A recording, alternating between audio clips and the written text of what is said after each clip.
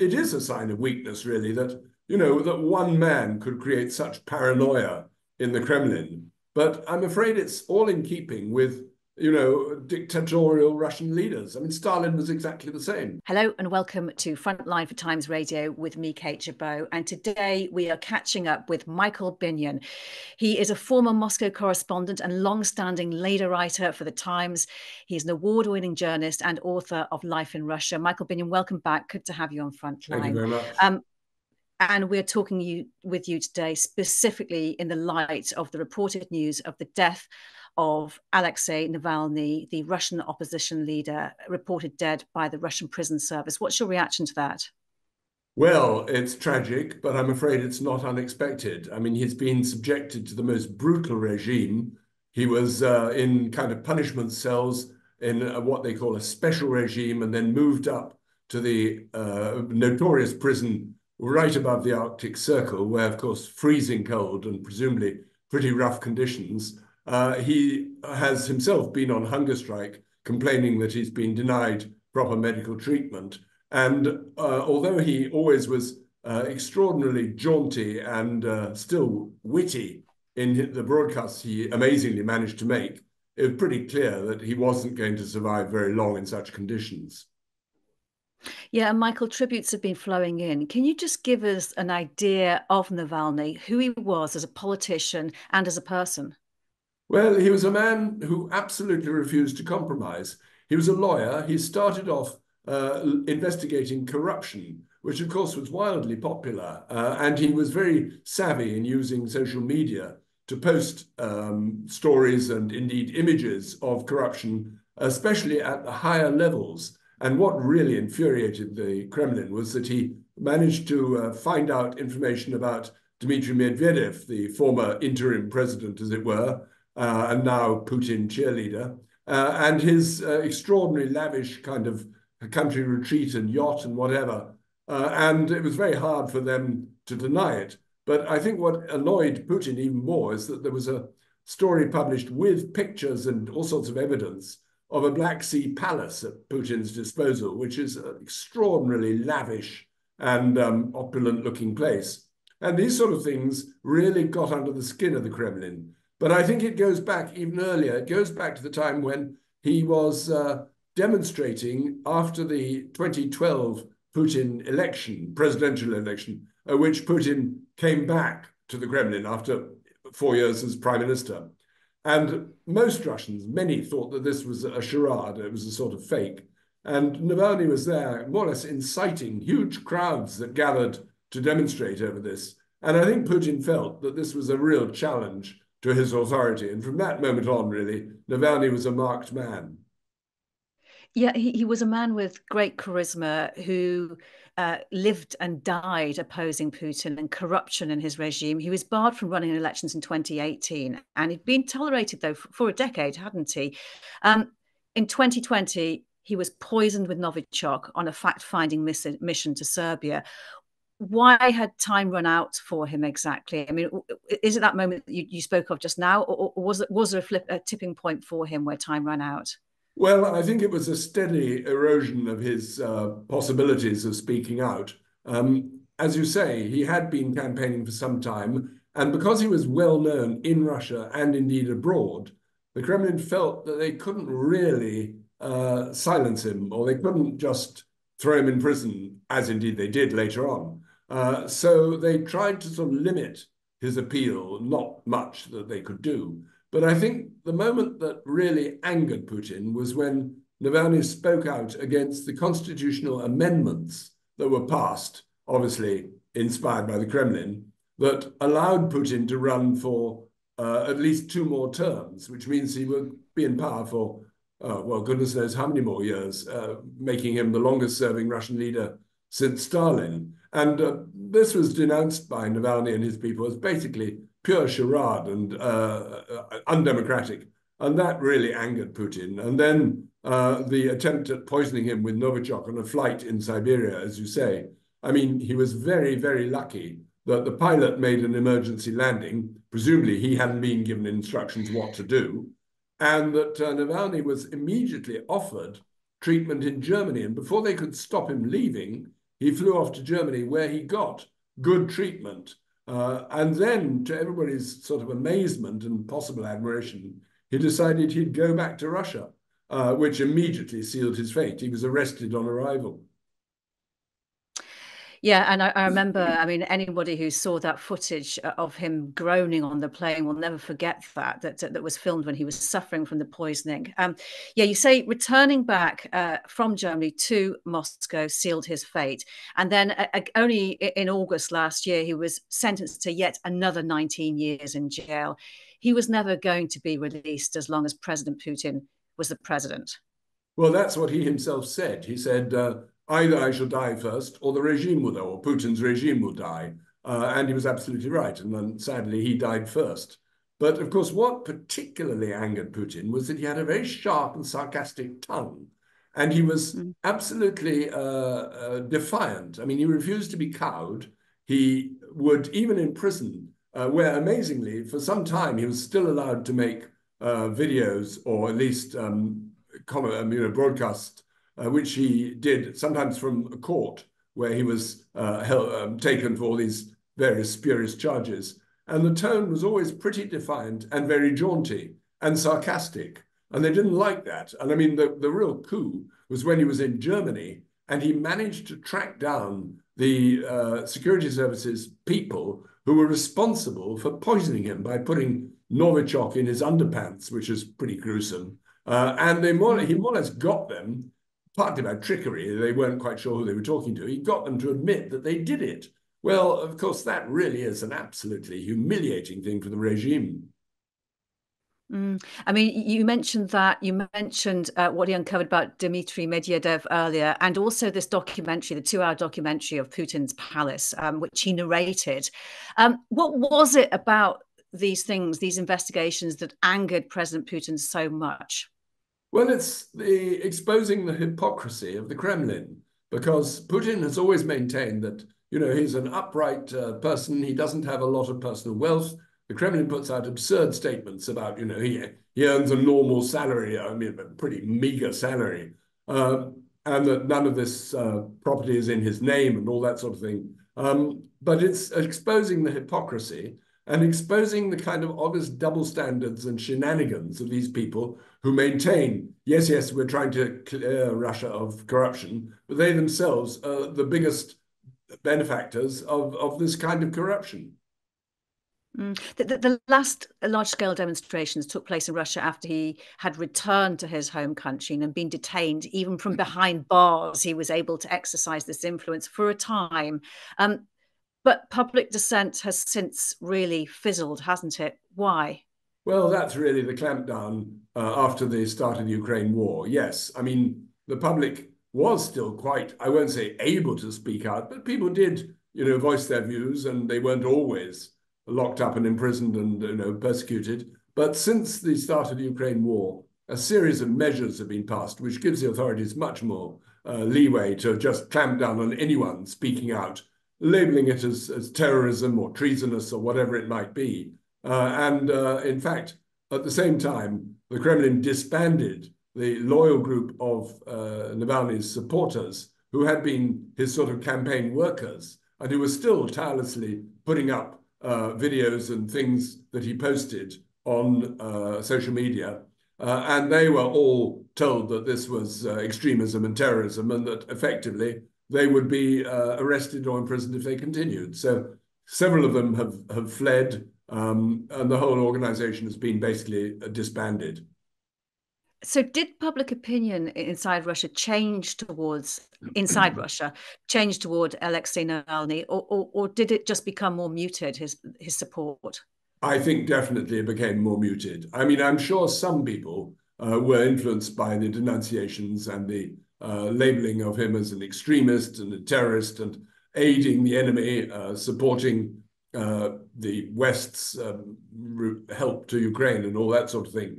I mean, it was pretty risky of him to denounce the Ukrainian war, especially at a time when Putin made it quite clear that anyone who did so would be seen as an enemy of the people, as it were, treasonable action.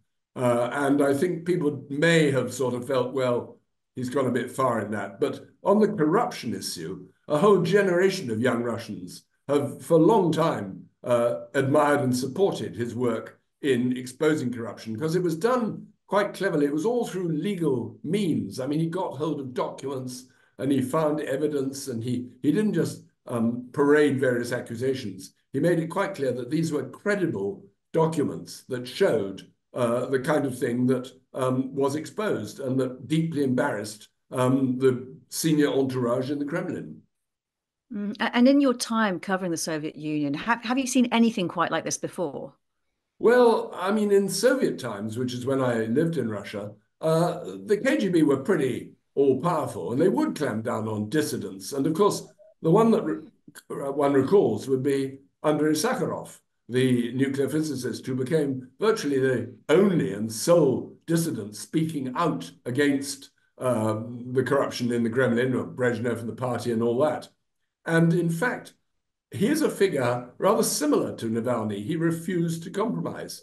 And Navalny knew, or no, I mean, many Russians admire tough figures who will not be cowed. Sakharov is one example. Navalny himself, maybe even consciously taking his lead from Sakharov, refused to be cowed. And this earns a lot of respect in Russia. People have a kind of an affection for principled martyrs who will not be silenced. And of course, that was both Sakharov and Navalny. That was in the end what brought them down. I mean, Sakharov was lucky that when he was exiled internally to Gorky, Gorbachev came to power and pardoned him. And it was clear that he was already wildly popular. Is it possible at all that you can predict what may come of this by looking at that event in history? Very difficult to say. I mean, clearly the pressure is on Putin. I mean, I think he did feel that unless he shut Navalny up and silenced this clear, open opposition, continuing even in prison, he would be undermined in his authority. And he knew that others might challenge him. Indeed, as happened, as the Prigozhin mutiny happened, this extraordinary event last year, where the his former cook or personal assistant was running the Wagner group of mercenaries. When he staged this mutiny, I mean, Putin had to respond. Otherwise, he clearly was undermined in his power. And he did respond pretty viciously. And in fact, there was the so-called mysterious air crash, almost certainly sabotage, in which Prigozhin was killed. And that was a clear warning, don't you attempt to thwart me. So interpretations of Alexei Navalny's death, they vary from it being a sign of weakness that President Putin has to stamp out any potential dissenters, or actually of growing confidence and strength. How do you see it? Well, I think Putin didn't want Navalny to die publicly in prison, as it were, because, I mean, he clearly wanted him to succumb to, some kind of illness, heart attack, or whatever it might be. And the official finding may probably be, oh, he suffered a heart attack. In fact, I think they said it's a heart clot or something like that, which is very convenient. He had a medical condition. But, I mean, the aim was to so weaken and enfeeble him that essentially he would be hardly able to mount any kind of visible presence or opposition from prison. And it is a sign of weakness, really, that that one man could create such paranoia in the Kremlin. But I'm afraid it's all in keeping with, dictatorial Russian leaders. I mean, Stalin was exactly the same. A single voice raised against him meant immediate death, and he would not tolerate any kind of dissent. I mean, if anything, it's surprising that he's managed to stay alive. He managed to stay alive so long. It is surprising. I mean, he's a pretty resilient fellow and pretty tough mentally and probably also physically. And he survived some very unpleasant, harsh jail conditions. I mean, he was put in a so-called special regime, which is like a punishment cell. And he was held in isolation, and he was held in places where it was freezing cold, and clearly he would be suffering. I mean, the sad thing is, it just reminds us exactly of what happened to prisoners in Stalin's time. How do you think Putin's oligarchs and other senior members of the Kremlin will respond to this? Well, they won't really say anything about Navalny's death. I mean, they will they will quietly reflect on it and think, yes, unwise to challenge Putin, which of course is the message he wants to send out. Some might have a sneaking admiration for him, but it's dangerous times in Russia. People keep their heads down. Whatever they think, they don't really speak out very much now. And so the oligarchs will be focusing on trying to get the economy going, which I have to say has been remarkably successful, even in light of Western sanctions, that the Russian economy is fairly robust. But most of those around Putin will know that they want to try to keep a lid on expressions of public dissent, particularly over the Ukraine war. John Bolton, he was one of those people, the US National Security Advisor under Donald Trump. He was one of those people speaking on Times Radio who was saying that this is a sign of strength from President Putin, that he feels very much in charge and he isn't worried about the consequences, that the West is weak. Do you agree with that? Well, I think it's certainly true that Putin feels strong enough now not to worry whatever the fallout will be. And there will be, a lot of private grief and upset, but I don't think there's any expression of open regret or, calls for the martyr to be recognized or any of that. Russians at the moment are too cowed. They're keeping their heads down. They may think what they think, and many do think that, what's going on is wrong, but they don't come up with it openly now. The situation is pretty repressive. I don't think it shows Western weakness, because what, after all, could the West possibly do? They can't bargain to have Navalny released. Putin would never agree to that. He would say it's interference in his affairs. The worry is the Wall Street Journal correspondent who's been in prison for some time, Evan Gershkovich. And, he might be kept in fairly harsh conditions. And it's quite clear that he's also being held as a sort of hostage because Putin's made it clear he wants to swap him. And I think the pressure on perhaps Biden may be to do a deal on this, knowing what the fate of others who are being held has been. Might that be part of Putin's playbook then? Well, I don't think they're explicitly linked. I mean, Putin couldn't really decide at what point Navalny would die. He clearly made conditions so intolerable that it wasn't going to be unlikely. We don't really know the circumstances. I mean, whether he just fell unconsciousness as he was going for a walk, which is the official version, or not. There will be a so-called inquest, although it comes to the conclusion that he suffered a normal heart attack, which was nothing to do with the conditions he was held in. He'd been treated humanely and he just died. Well, I don't think many people will believe that, but that will be the line. Okay, but I mean, the announcement of his death, it's in the middle of the Munich Security Conference, the world's leading forum for debating international security policy and addressing the world's most pressing security concerns. So is that just a coincidence that might actually please President Putin? Could be, hard to tell. I mean, it could simply draw attention to the repression within Russia, and it could embolden the Munich Security Conference to give full backing to those opposing Kremlin policies.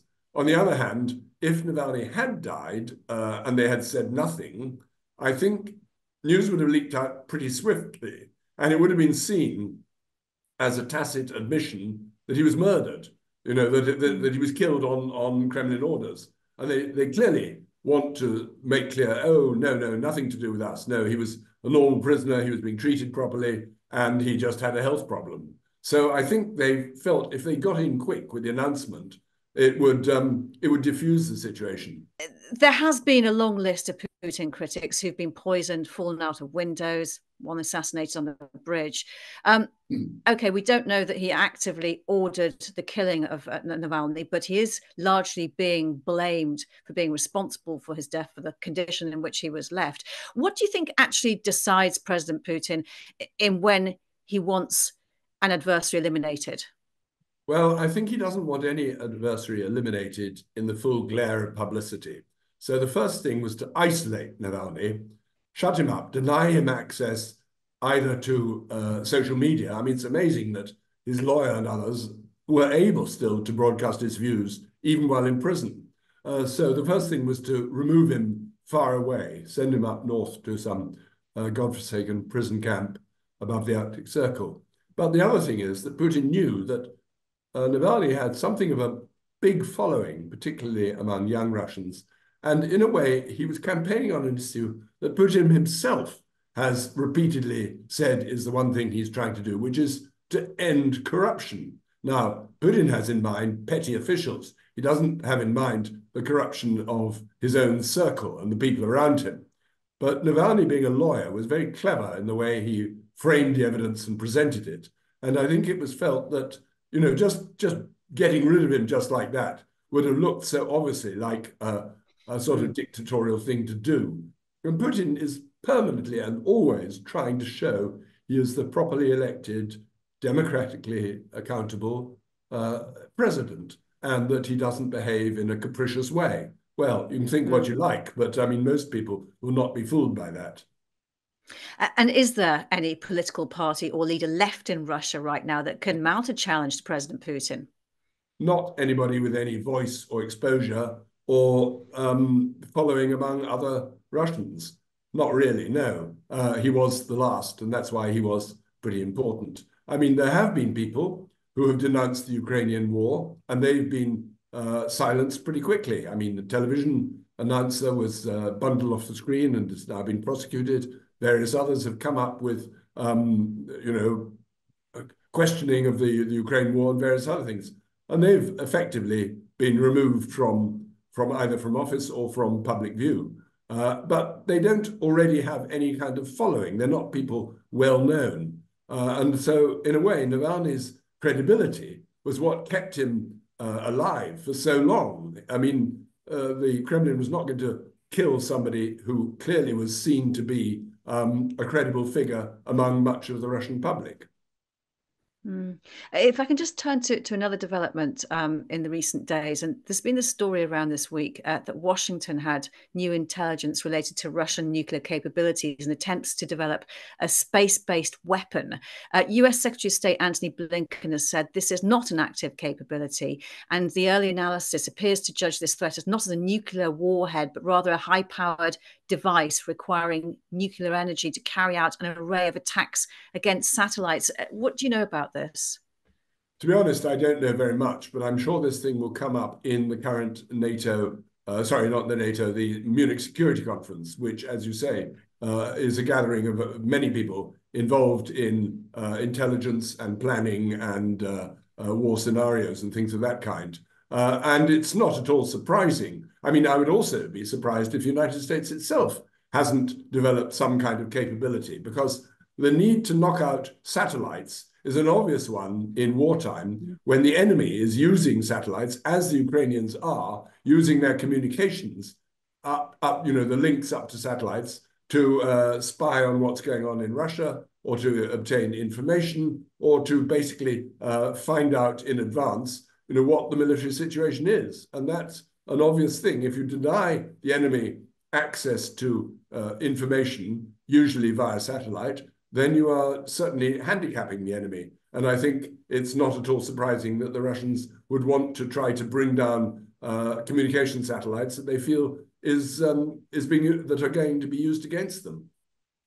Okay, we'll watch for more developments on that matter. Let's return now to what we've been talking about mainly today, and that's the death of Alexei Navalny. And the prosecutor's office has warned citizens against demonstrations in Moscow, saying that any specified mass event was not coordinated with the authorities and any participation would lead to arrest. I suppose they would say that, wouldn't they? How crucial is it that what happens exactly in terms of the public response in the coming hours? Well, I have to say it would be a brave Russian who would go out on the streets to demonstrate after that. The right to demonstrate has virtually disappeared. There have been one or two people petitioning to hold a kind of silent tribute to this or that, and in very small and limited numbers, it's been sort of agreed, but effectively there's not been a demonstration at all, and certainly not against the government. I mean, there've been demonstration maybe over this or that issue that's cropped up, but it's very, very tightly regulated now. And any crowds that gathered in the Kremlin in the squares in Moscow, I mean, they would be pretty quickly dispersed. Russians at the moment, they sense the atmosphere. They're keeping their heads down. They don't want to draw attention. They may silently feel resentful at what's going on or angry about it, but they're not in a position really to do much about it. So how do you think history will look back at this moment? I'm afraid it will simply say that this is another mark in the decline of Russian civil society and of democratic freedoms in Russia, which had been introduced, I mean, quite significantly after the fall of communism, and which people hadn't really recognized. But a whole younger generation of Russians took that all for granted. They took it for granted. They could travel where they wanted. They could be in contact with any Western friends. They could say more or less what they wanted, as though they didn't, as long as they didn't sort of preach open subversion, and they were reasonably free within a controlled framework. Now, little by little, all that has disappeared, and people are not free, and they know it, and they have reacted, as Russians rather sensibly would do, by simply hunkering down, getting on with their jobs, and not really getting themselves into any risky kind of public parade of opposition. So do you think that this is the way it will be for some time to come then, given that you talked about the younger generation and the kind of freedoms they experienced, and they were, many of them, the supporters of Alexei Navalny. Do you think now that their sort of willingness to, or their fear to actually stand up and speak now means that we're set on this trajectory now for perhaps it's a generational thing? Well, I think, yes, political freedom is going to be deeply circumscribed for a long time. But I think there are other threats, and those come more subtly and more, perhaps more convincingly, from the mothers and families of those killed in Ukraine. There are a very large number of Russian casualties, and the threat of young people being called up is a very real one. And in fact, we've seen the emigration of very many young people simply in order to escape potential call-up, which is a great drain and a loss to Russia, because they tend to be the more educated and the more sophisticated and those who can travel. I think that threat from the parents will continue. So it's in Putin's interest to continue the war, but to force the Ukrainians into some kind of truce at some point soon. Okay, Michael, it's been really good to talk to you. Sorry? Sorry, I was saying goodbye. Really. Oh, Michael, thank you okay. so Yeah, much. yeah. Michael, it's been really interesting to talk to you. Thank you very much for your time today. Many thanks. Yes. You've been watching Frontline for Times Radio with me, Kate Chabot. You can support us now by subscribing or listen to Times Radio or go to thetimes.co.uk. My thanks to our producer today, Morgan Burdick, and to you for watching. Bye-bye for now.